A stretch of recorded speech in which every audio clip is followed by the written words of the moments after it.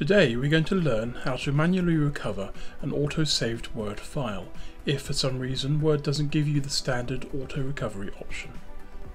We begin by locating our app data folder, and under this you'll find Microsoft followed by Word.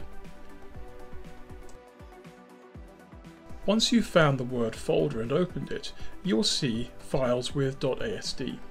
If you don't see a .asd file extension, then check out our How to Show File Extensions in Windows 10 tutorial.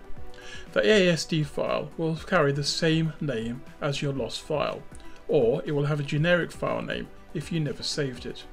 The ASD file can also be under a subfolder.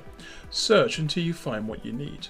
If what you need isn't there, then no auto recovery is possible for that Word file.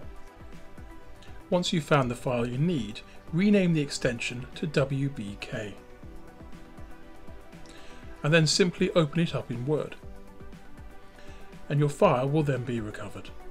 You will then need to save this as a proper document file in the location you need it to be saved into. Hi, if you'd like to see more content from us, please like and subscribe this channel. Thank you.